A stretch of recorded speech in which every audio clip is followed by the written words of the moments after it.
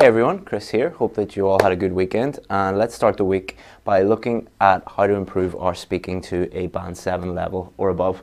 So last week we looked at a reading style stuff. We looked at a lot of reading stuff and we created a little mini course. So a lot of you asked for help not only with reading but help with speaking. So that's what we're going to do in today's lesson. What we're going to focus on all this week is speaking. So Monday we're going to look at part 1, which is today.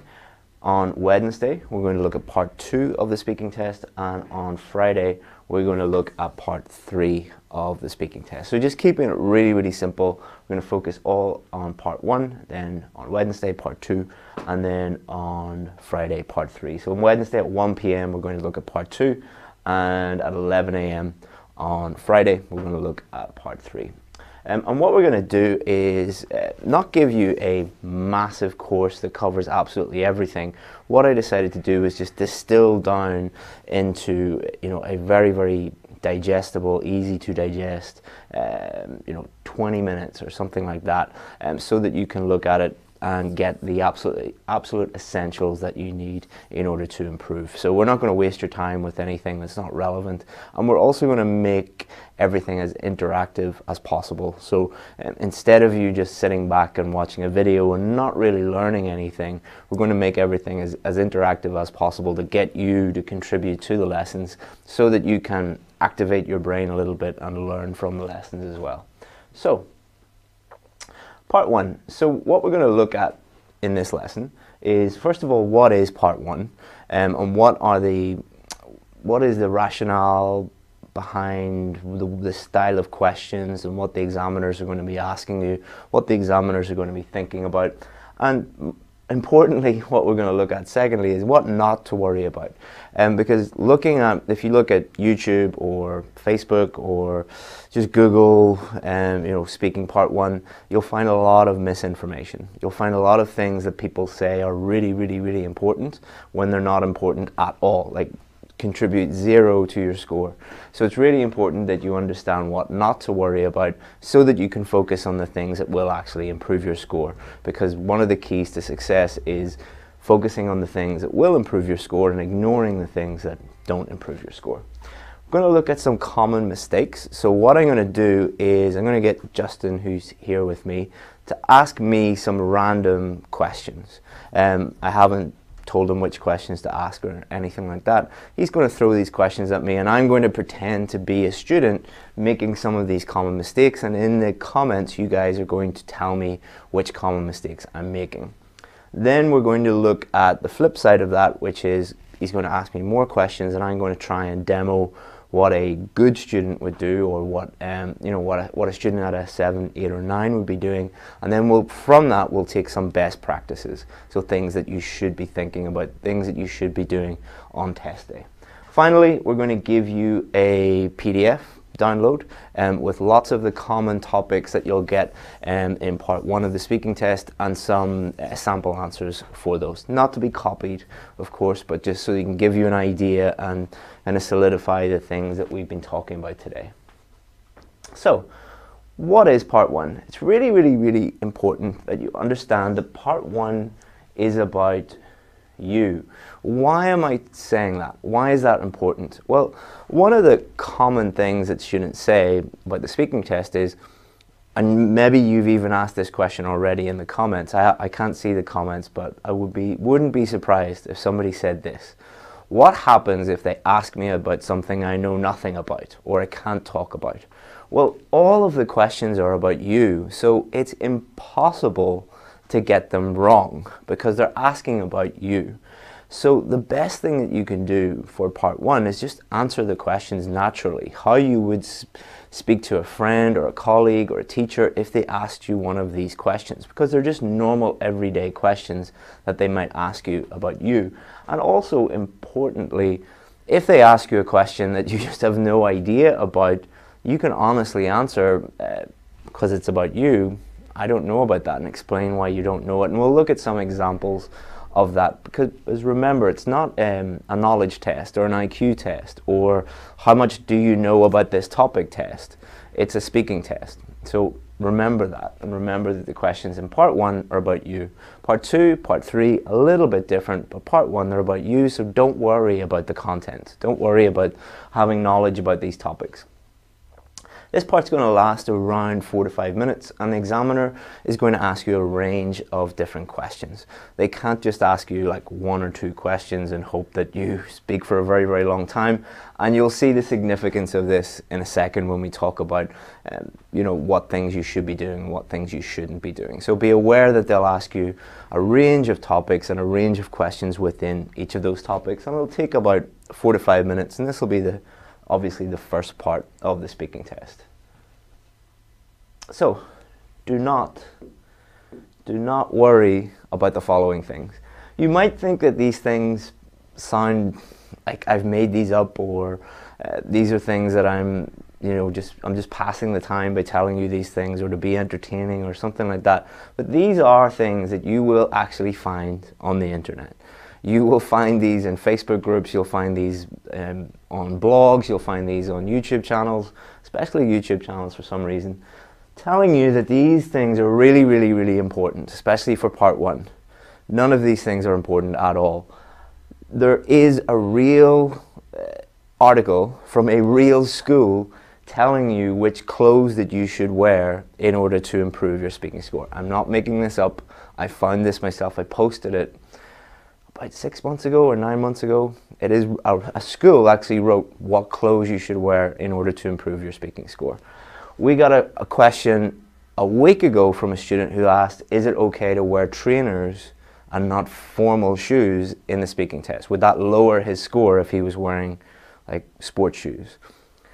You do not need to worry about your attire. Do not worry about this. And why am I even talking about this? To make you laugh? No, it's because if you're worrying about things like this, then you're not worrying about the things that actually matter, which is very, very, very important. Do not worry at all about how you greet the examiner. There are whole YouTube videos dedicated to how you greet the examiner. It does not matter. It really, really, really does not matter at all how you greet the examiner. When you're greeting the examiner, the test is not going on. The test does not start until part 1 starts and you've already greeted the examiner. So like, obviously you don't want to go in and punch the examiner in the face or anything like that, but like, you know, under normal circumstances you're not going to do that. So you'll be absolutely fine. Greet the examiner in the same way you would greet anybody else. Yeah, that's all you have to worry about. And if you greet him like incorrectly, I don't think there's any incorrect way of doing that. It really doesn't matter. Again, don't waste 15 minutes. I saw a 15-minute YouTube video on how to greet the examiner. Do not waste 15 minutes of your time talking about that. Also, you'll see a lot of people asking, like, did I get a low score because my body language wasn't right, or because my eye contact wasn't right, or because I didn't use enough hand gestures or too many hand gestures? Like, you'll get a lot of students coming into the test and like they'll maintain eye contact with you for a very, very long time, and they'll do weird things with their hands. You're like, oh, okay, it's not the student's fault. It's because the teacher told them that these things are important. They're not important at all. Why? Because these things have nothing to do with your ability to speak English. It doesn't matter what your body language is like. It doesn't matter what your eye contact is like. It doesn't matter what your hand gestures are like. They don't contribute to your score in any way. Importantly, also, don't worry about the examiner. Examiners are human beings. You know, just like going into McDonald's, sometimes you'll get a server in McDonald's who's really, really friendly and really nice, and sometimes you'll get one who is not friendly and not nice and is rude. It's exactly the same with examiners. Is it part of their job to be friendly and to be nice? Kind of, I suppose. But really their job is to listen to you and give you an accurate score on your speaking test. That is their job. That's the most important thing that they need to do. We will get a lot of emails from people saying, I think I failed my test because my examiner didn't like me. Whether they like you or not has no bearing on your score whatsoever. Or we'll get someone saying, I think I failed my test because my examiner was rude to me or was unfriendly. you know, they might have had an argument with their husband or their wife or their girlfriend or their boyfriend, or they might be just in a bad mood, or they might be hungover, they might have had a, you know, been sitting in traffic before getting there and being just in a bad mood. The examiner's demeanor, whether they smile at you or whether they don't, has nothing to do with your score. Also, if they are doing their job correctly, they might be focusing on your pronunciation and your fluency and your coherence and your grammar and vocabulary. Obviously, they might not have a big cheesy smile on their face while they're doing that, because they're focusing on what they need to do. They might be serious about what they're doing. So don't worry about any of these things. And importantly, if you go to a school and they start teaching you about body language and hand gestures and what clothes to wear and how to greet the examiner, leave that school, because they're not focusing on the things that matter. The things that matter are these 4 things and these 4 things only. These are what the examiners are going to be listening out for during your speaking test and during part 1, but throughout all the parts. Pronunciation, fluency and coherence, vocabulary and grammar. So what do these things mean? I could do a whole video on, you know, a whole 30-minute video on each of these, but just to summarize very, very quickly, can the examiner understand what you're saying? All right, do they understand 100% of what you're saying? If they can, you're on your way to getting a 7 or above for pronunciation. You do need to worry about some higher level pronunciation features like intonation and connected speech and things like that, but you know, just for the purposes of this video and to be concise, just worry about them understanding what you're saying.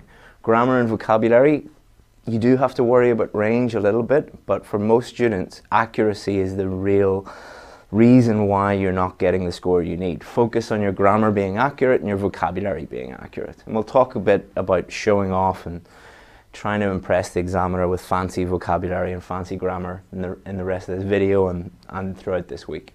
Fluency, are you able to speak at a natural pace, or do you have a lot of pauses and hesitations? And coherence, are you answering the question? Are you developing your answer enough for the examiner to understand the answer to your question, the point you're trying to get across? Those are the things that you really, really need to be thinking about, not these things. All right, do not worry about these. So we'll be thinking about these throughout the week and talking about these throughout the week. So here are some common mistakes. Okay, so what we're going to do is talk about these very, very briefly. Then I'm going to get my glamorous assistant here to ask me a question. I haven't prepared any answers or anything like that. I want it to be as natural as possible. And I will pretend to be a student who is doing one of these common mistakes. In the comments, what I want you to tell me is, which of these am I doing? All right. So why am I doing this? To make the lesson as interactive as possible. If you just sit back and watch a video, you'll maybe learn 10–20%. But if you're thinking about it and engaging with the lesson, you're going to learn more. And that's the reason why we make these videos, is to help you guys learn and to improve your scores. So robotic delivery, so speaking like a robot. Memorized answers, so looking at a we'll not talk about it because I don't want to give you too many clues, but memorizing an answer and giving a memorized answer instead of just a normal answer. Trying to impress the examiners, so think about the things that people try and do to impress the examiners. Way too long and way too short. Okay, so think about these. It might be multiple ones, or it might just be one, but let's start with the first question. And can I have your phone, or you're using your phone for the questions? You can use it for that one, just so I can see the comments that people are making. If you give me a first question and then we can begin.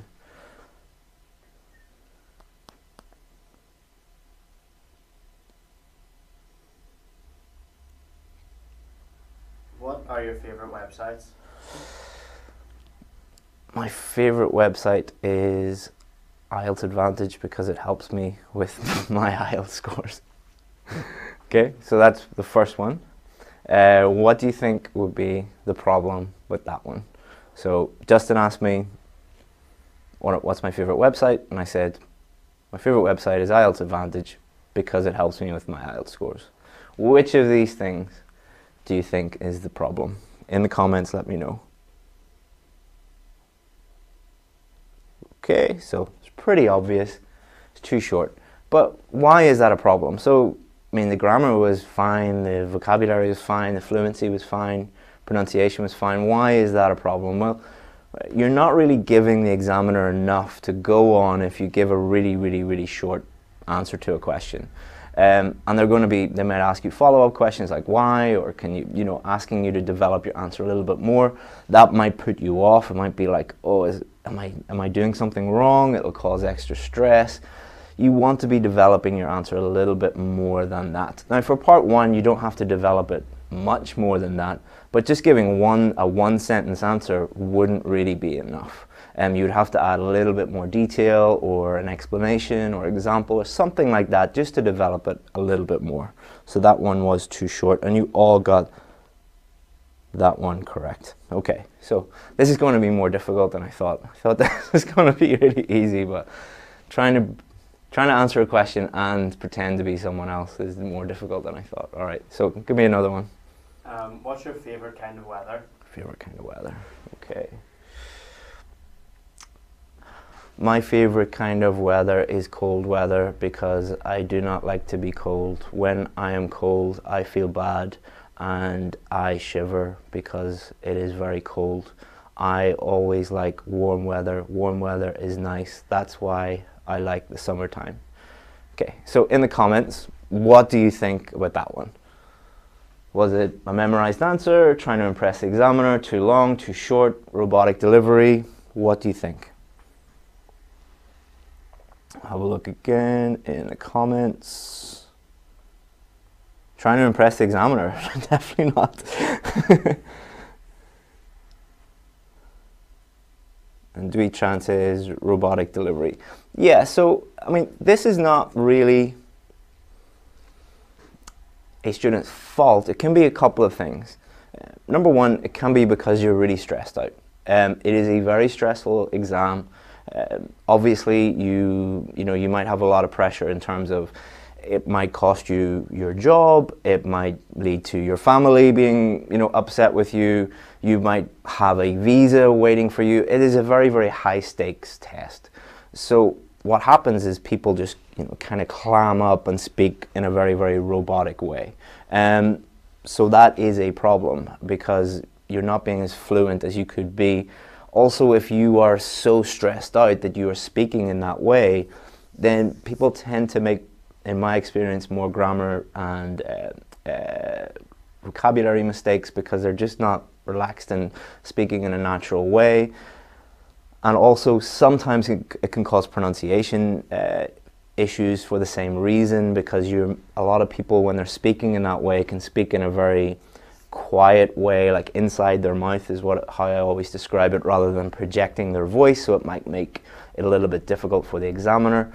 So there's lots and lots of problems you can have there. The other reason is a lot of people have been taught that the IELTS speaking test is a formal academic test and you should speak in a formal academic way. It's not. It's a speaking test about how you would speak to a normal person in a normal situation. You're not going to speak in that overly formal, overly academic, robotic way, because that's not how you would speak to someone. Like, imagine if Justin and I were having a meeting and I said, like, how was your weekend? My weekend was good. He wouldn't really talk like that. So one of the key pieces of advice is just speak to, my phone's going, who's calling me? Just speak to the examiner in the same way that you would speak to a friend or a colleague or a classmate or a teacher, someone who you know, when you're not speaking in a really informal or formal way. Just in a normal way would be good. Okay, another one. What kind of things do you normally wear?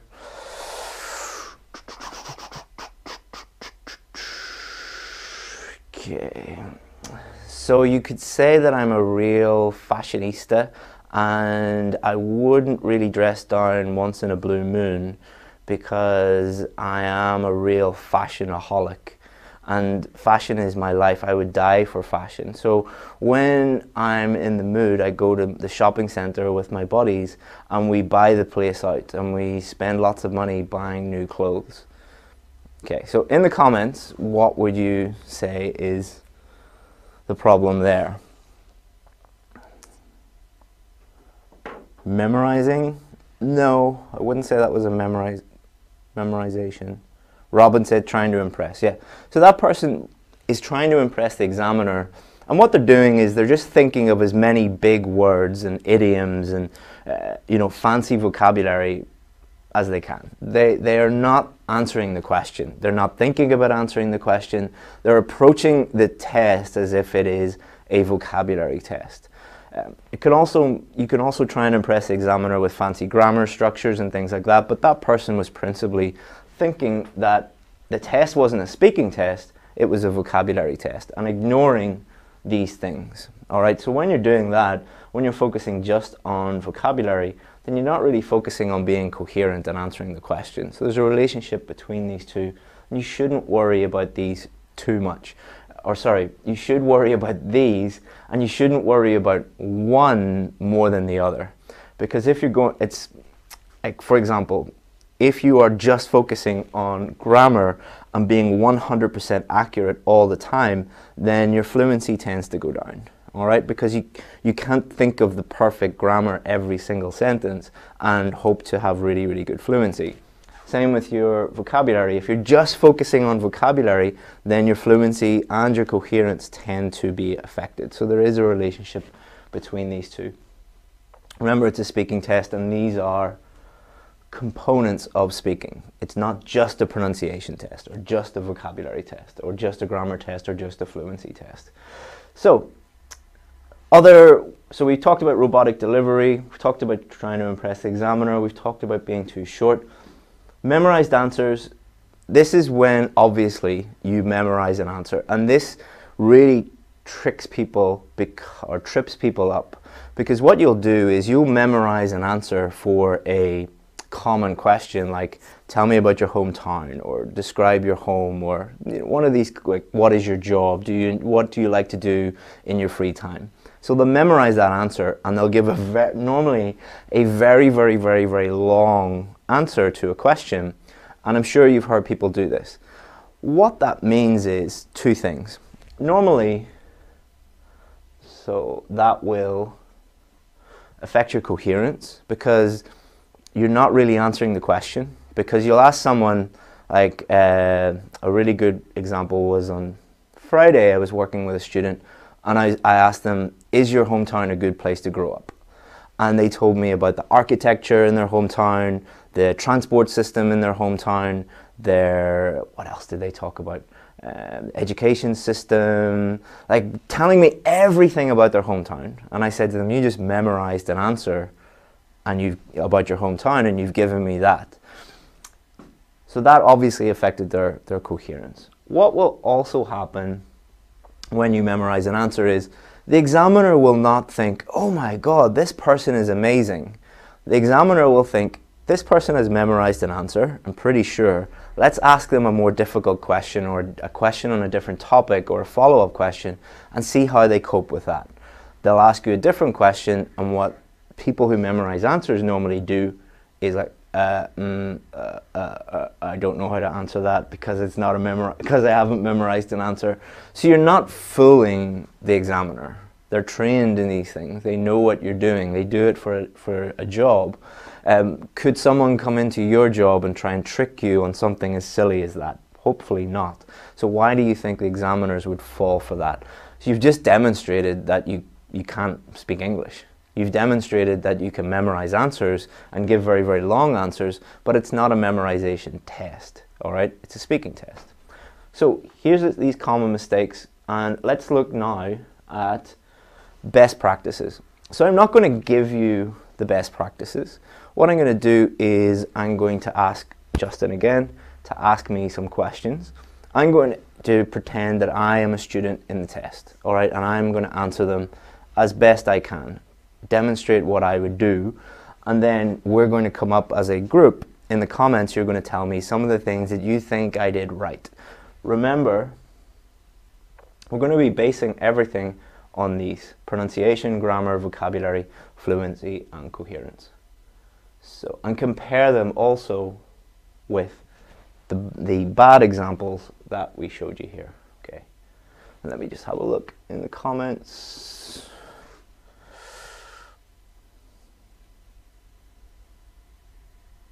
Okay, good. Question, please, examiner. What's your favorite food?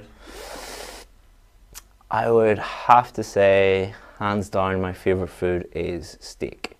So my wife cooks this for me every Friday. Normally I go for a workout and been lifting weights and running around, and I'm really hungry. So what I get is steak with chips, mushrooms and onions. I just feel fantastic after I have that, and normally I have a little glass of red wine to go along with that as well. So in the comments, tell me some of the things that you think I did well, and so how could we create some best practices in the comments. And that wasn't like by the way, that wasn't a perfect answer, or an answer that you should copy, or an answer that, you know, that's the only way to answer that. What's your favorite food? There are a million ways that you could answer that could get you a band 9. There are a million ways you could answer it to get you a band 5. The content wasn't important. What we're trying to get are these best practices, the things that you can learn from, so that you can not copy that answer, but model it and learn from it.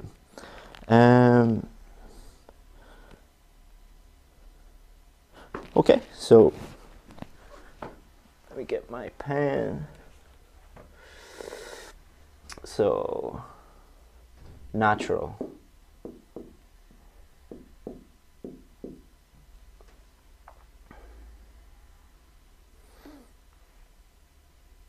So a lot of you are saying that the answer was too long.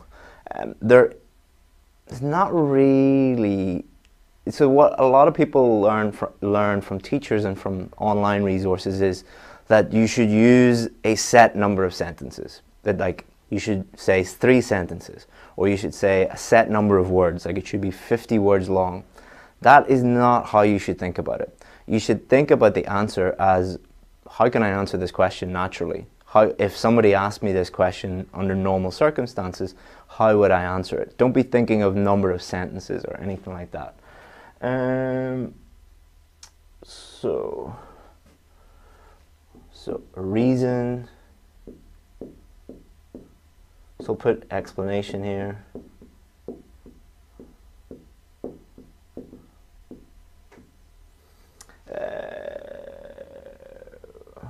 You see.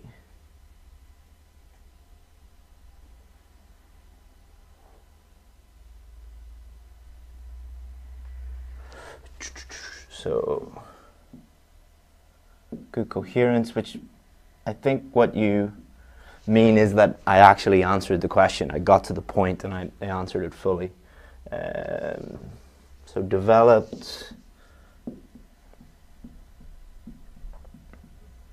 Yeah, good answers. Specific.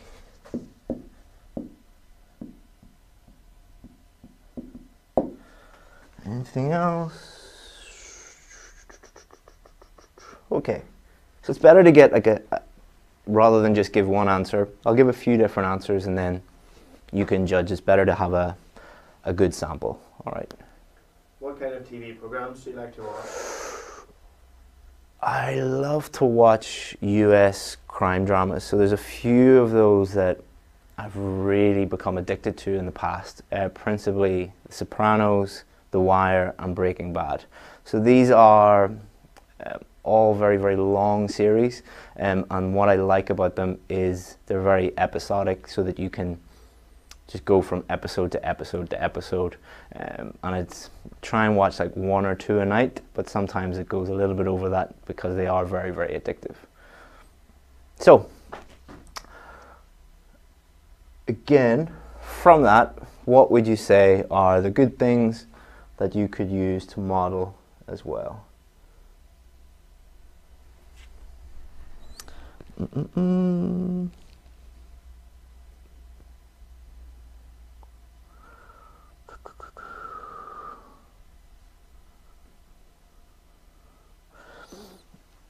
Someone said the idea generation was good. I wouldn't really say idea generation for the speaking test so much, because remember, part 1 is about you. You can't get it wrong. So you're not thinking of an idea like making something up, really. What you're doing is just talking honestly about what you're like. That was my favorite food. Those were my favorite TV programs, and those are much easier to talk about than to make something up, like to generate ideas. Sometimes you'll have to do that, but most of the time it's better just to speak naturally. A little pause for thinking. Yeah, so fluency does not mean speaking without pausing ever. You do need to think, all right? It is better to think for a couple of seconds and then give your answer than to immediately begin talking and then get lost and, you know, start. So I don't think it's, you know, mandatory for you to think at the beginning. I don't think that's a best practice. But I think the point I'm trying to make is fluency does not mean that you never pause. It's a bad fluency is when you're pausing at an unnatural rate.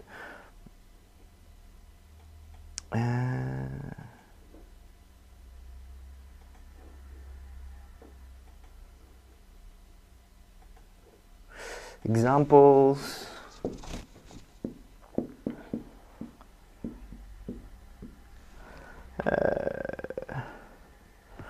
Okay, grammar.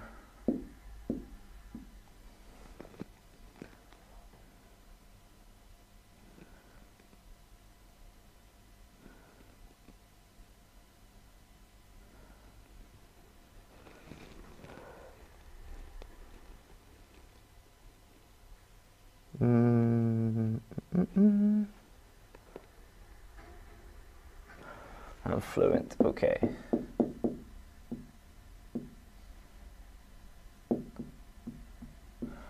Okay, so I'll give one more example and then we can talk about what I did. Do you use any apps? I use too many apps. I use hundreds of apps. Actually, recently what I've been trying to do is to make my phone a lot healthier to make me more productive. So what I mean by that is, in the past I had a lot of social media apps such as Facebook, Instagram, YouTube, and that wasted a huge amount of time. So I deleted all of those from my phone, and now I use apps that can track my number of steps that I'm taking, my sleep, general exercise, calorie intake, things like that.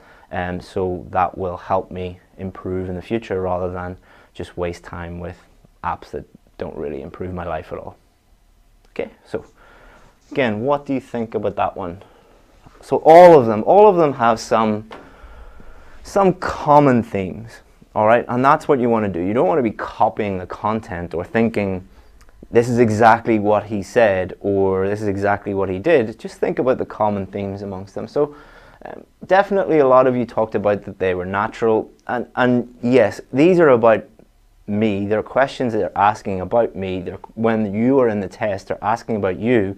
So just ask them naturally or answer them naturally. And that is going to help your fluency, but I also think it helps your grammar, your pronunciation, and your vocabulary as well, because you're not thinking too much, because it's just easier to talk about yourself and to talk naturally.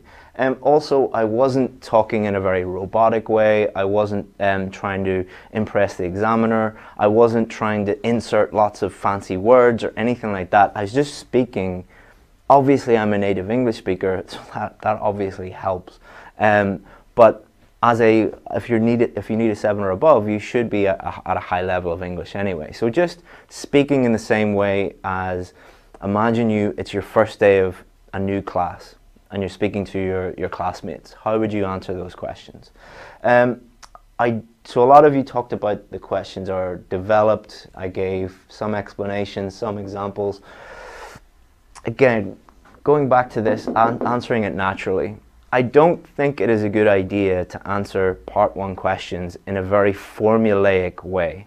What do I mean by that? So what a lot of people will do is suggest that you answer and then explanation and then example. Like, that is a very, very formulaic way of answering a question. Can that help you? Sure, it can help you, but does that mean, do you answer questions in your native language in that way? Like, imagine you're speaking to your brother or your sister or your friend tonight and they asked you, what's your favorite TV program, or what's your favorite food? You wouldn't think, like, my favorite food is steak. Explain, you know, and then, okay, it's my favorite food because blah, blah, blah, blah, blah. Example, last week, you wouldn't really do that. Does that mean that you should never use explanations and examples? No, but just have them as like tools in your toolkit. You can use them to help you do that. All right. Justin's having a little problem with so explanations and examples. Think about it when you're developing things. Think about I need to give the examiner enough information so that they can understand what I think about this, but don't think about it in a formulaic way, like a mathematical formula. You can add a little bit more detail, add an explanation, add an example, but not in a formulaic way. Hopefully that makes sense. Coherence, so that's related to I developed the answer and I answered the specific question. All right, so when they ask you about your favorite food, tell them about your favorite food. If they ask you about apps, talk about apps. Answer the specific question that they're asking you. And also, again, developing it will help with your coherence. Now, I'm a native English speaker, so I don't want to say my grammar was great or my vocabulary was great because I was, you know, born speaking English. Obviously, as well with fluency, so we not want to talk too much about those. I'm not going to pat myself on the back by saying my English is great when I'm a native English speaker, of course. But the more, what you will find there was, I didn't try and focus on using really, really impressive grammar, impressive vocabulary. What I did was just answer the questions naturally, and by doing that, the grammar and the vocabulary and the fluency just flowed from that. If your grammar and your vocabulary and your fluency is good enough and you just answer the questions naturally, these will take care of themselves. But if you go into, okay, he asked me about my favorite food, what are some big adjectives that I can think of, or what are some idioms I can use, then your fluency is going to suffer because you're thinking way too much. And you're probably going to make lots of grammar and vocabulary mistakes because you'll be thinking about grammar and vocabulary that's beyond your level, that you're not able to use yet. So use the grammar and vocabulary that you are comfortable using to fluently develop your answer. And then everything kind of looks after itself.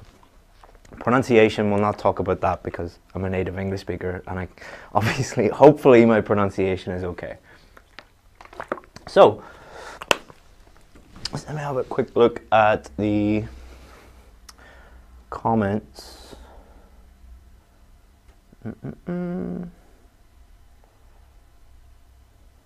Good. All right, so what we're going to do now is I'm going to give you a free topics and sample answers download. So you can do one of two things. Either you can Google our website, IELTS Advantage, and go to the Speaking Part 1 section and you'll find it. Or you can just click the link in the comments that the IELTS Advantage is commenting now.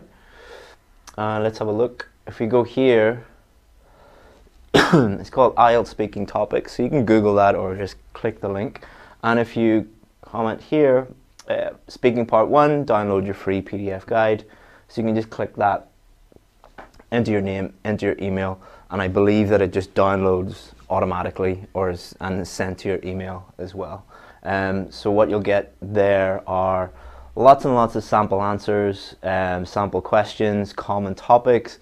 Again, you're not going to copy these. These are not so you can copy them. These are not so you can take the, even taking the vocabulary and stuff, what you can learn from it.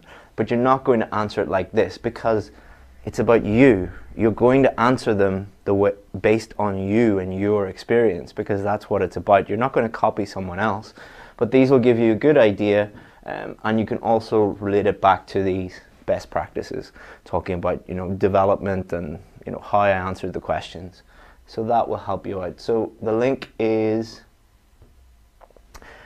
if you're watching the recording of this, it's in either at the top or if you're watching on YouTube, it'll be in the description. You'll find it if you look for it, and you can download that and have a look. What I would suggest you do with these is an exercise you can do is take each of the questions and just write them down on a piece of paper or have it on your phone or something like that, and look at each question and answer it how you would answer it, and then record yourself and then listen back and think about the best practices and the common mistakes that people make, and you can critique your own work and get better on your own and do some practice at home. And if you do that, you'll really, really improve. So I hope you enjoyed that. On Wednesday, we will look at part 2, which is a lot trickier than part 1. Part 1's really just easing you into the test. Part 2 is a little bit more tricky, so join us at 1 p.m. UK time on Facebook on Wednesday, and we'll look at part 2. So let me have a quick check to see if there are any. A lot of you are asking, how can I improve speaking? Can I work with you? Can you help? Can you critique my speaking? If you do want help with speaking or writing or listening or anything, I think an easy way to do this, just comment speaking in the comments if you want one of our team to contact you and to talk about how we might be able to help you with your speaking. They'll just send you a message on Messenger. Can't guarantee that we'll be able to help everybody, but if you do that, just comment speaking, either on Facebook or if you're watching this on YouTube, just comment the word speaking and we'll get in touch with you. Thank you very much, guys. Hope that you join us on Wednesday and hope that you find that useful. And give us some feedback on the lesson. If there was something that you liked, tell us. If there's something that you didn't like, tell us. If there's something extra that you need, feel free to tell us. It's always good to get feedback. And these lessons are free. All we ask is that you give it a like or say thank you in the comments. That's all we ask for. Thank you very much, guys. See you on Wednesday. Bye-bye.